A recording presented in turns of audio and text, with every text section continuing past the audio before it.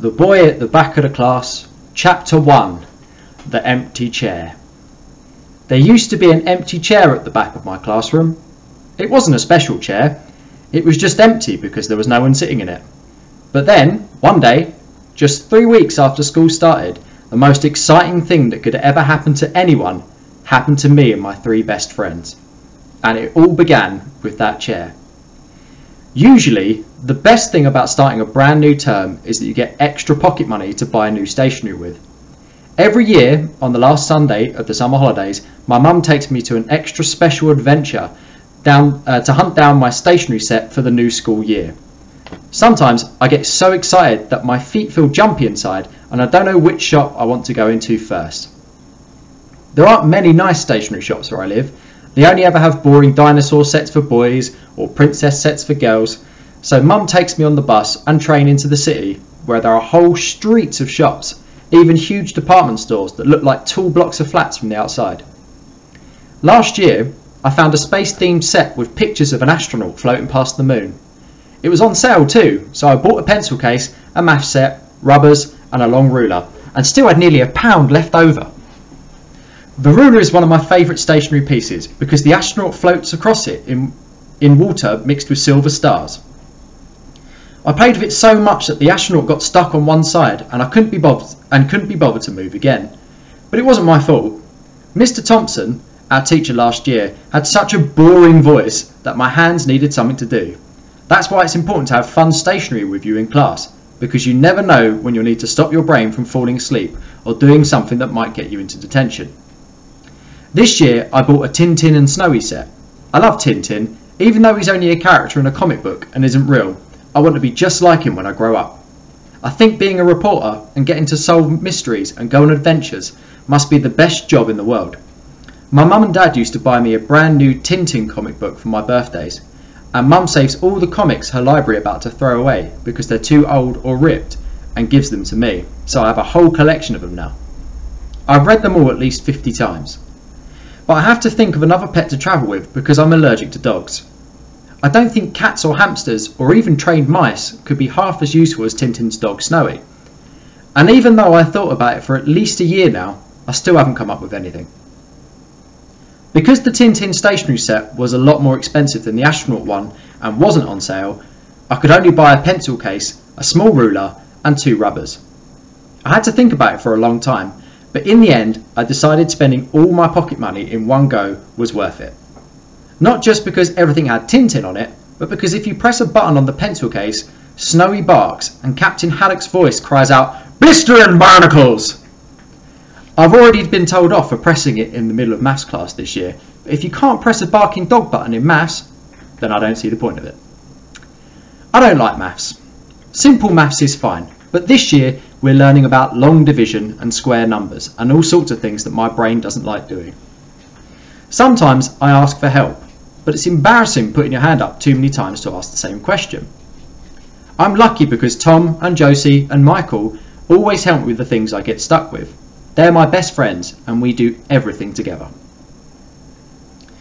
Tom's got short spiky hair and a side smile and a big Adam's apple that looks like a ping pong ball got stuck in his throat. He's the smallest in our group, but he's also the funniest. He only joined our class last year after his parents moved here from America, but we became friends instantly. He has 3 older brothers who all tease and bully him, not seriously, only for a joke. But I think they steal his food too, which is why he's so skinny and always super hungry. I once saw him eat a whole pizza with extra toppings and a double cheeseburger for lunch and still not be full up. So I hide my snacks and chocolate bars from him when I can. Josie has large brown eyes and at least 1 million freckles across her face. She's tall and gangly and is always chewing on her hair.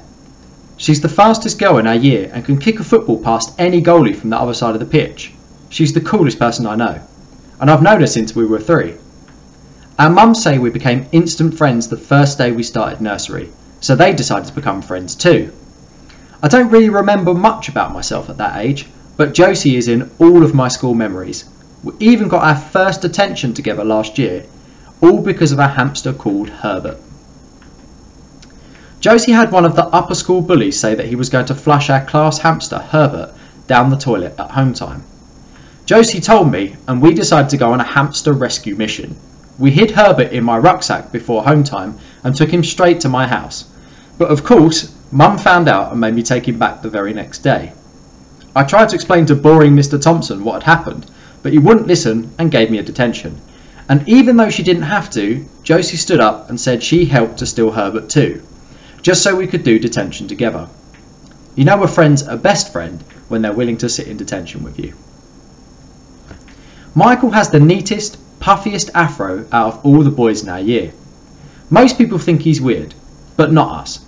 His glasses are always broken and his shoelaces are never done right, so he's always tripping up or bumping into things when he walks. But we're all so used to it now that we never notice. He's mostly quiet, but when he does say something, grown-ups usually look impressed and say that it's ingenious or insightful, or use other strange words beginning with in. I don't know what they mean, but I guess they mean he's clever. Grown-ups always like coming up with long words for simple things. It's true. Michael gets made fun of a lot because he can't run fast or kick a ball in a straight line, but he doesn't care. I wouldn't care either if I was as rich as him. His dad is a professor and his mum is a lawyer, and because they're always busy, they buy him all the latest gadgets and books and the coolest new games. When we went to his house last year for his birthday party, he saw his room for the first time. It looked like the inside of a toy store. I think it must be easier not to care about what people think when you've got that many toys in your life.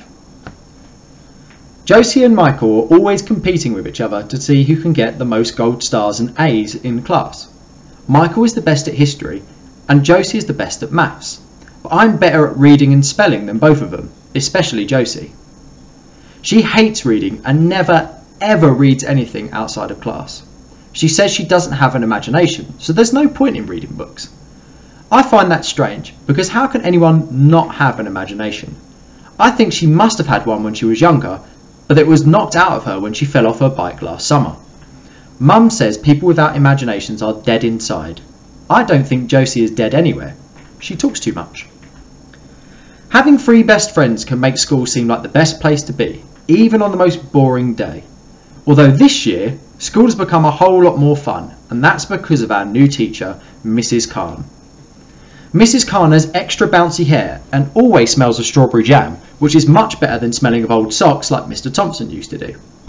She's new to the school and extra clever, much cleverer than Mr. Thompson ever was, and she gives us prizes on Fridays when we've all been good. No other teacher in our year does that. Mrs. Khan lets us do all sorts of interesting things that we have never done before. In the first week of school, she helped us make musical instruments out of things we found in the school's recycling bin, and in the second week, she brought in a brand new comic book to read to us that wasn't even in the school library yet. Then, in the third week, something happened that was so surprising and made everyone so curious that even Mrs. Khan couldn't make us focus on our lessons properly, and it all began with the empty chair. It was on the 3rd Tuesday after school had started, and Mrs. Khan was taking the register. She was just about to call my name when there was a loud knock at the door. Usually when there's a knock on the door, it's just someone from another class bringing a note, so no one really pays any attention. But this time, it was Mrs. Sanders, the head. Mrs. Sanders always wears her hair in the exact same way and peers over her glasses whenever she talks to anyone. Everyone is scared of her because when she gives detention, she doesn't just make you sit in a room, she makes you memorise long words from the dictionary and doesn't let you leave until you've learnt them all off by heart, the meaning and the spelling. I've even heard of lower graders being stuck in detention for hours because they had to learn words that were as long as this page. So when we saw that it was Mrs. Sanders at the door, we all fell silent. She looked very serious as she walked up to Mrs. Khan, and we all wondered who was in trouble. After she had whispered and nodded for a few seconds, she suddenly turned around and, peering over her glasses at us, pointed to the empty chair at the back of the class. All of us turned around to have a look at the empty chair. This was the chair. Now there's a picture of a chair here, but you can't see it. As I said, it was a pretty ordinary chair, and it was empty because a girl called Denna left our class at the end of last year to move to Wales. No one really missed her except for her best friend Clarissa. Denna had been a bit of a show-off and was always talking about how many presents her parents got her every week and how many pairs of trainers she had and all sorts of other things that no one else cared about. She liked to sit at the back of the class because then she and Clarissa could pretend to be doing lessons when they were really drawing pictures of their favourite pop stars and giggling about someone they didn't like. Someone else could have taken the seat, but no one really wanted to sit next to Clarissa. That's why the chair had stayed empty. After whispering for a few more seconds with Mrs. Khan, Mrs. Sanders left the classroom. We expected Mrs. Khan to say something, but she seemed to be waiting, so we waited too. It was all very serious and exciting. But before we could start guessing about what was going on, Mrs. Sanders came back, and this time she wasn't alone. Standing behind her was a boy none of us had ever seen before. He had short dark hair and large eyes that hardly blinked, and smooth pale skin. "Everyone," said Mrs. Khan as the boy went and stood next to her, "this is Ahmet, and he'll be joining our class from today. He's just moved to London and is new to the school, so I hope you all do your very best to make him feel welcome." We all watched in silence as Mrs. Sanders led him to the empty chair. I felt sorry for him because I knew he wouldn't like sitting next to Clarissa very much. She still missed Denner, and everyone knew she hated boys. She says they're stupid and smell. I think it must be one of the worst things in the world to be new to a place and have to sit with people you don't know, especially people that stare and scowl at you like Clarissa was doing. I made a secret promise myself right there and then that I would be friends with the new boy. I happened to have some lemon sherbets in my bag that morning, and I thought I would try and give him one at break time, and I would ask Josie and Tom and Michael if they would be his friends too. After all, having 4 new friends would be much better than having none, especially for a boy who looked as scared and as sad as the one now sitting in the back of our class. And that's the end of the first chapter. We'll finish reading that when we all come to school in September. See you then.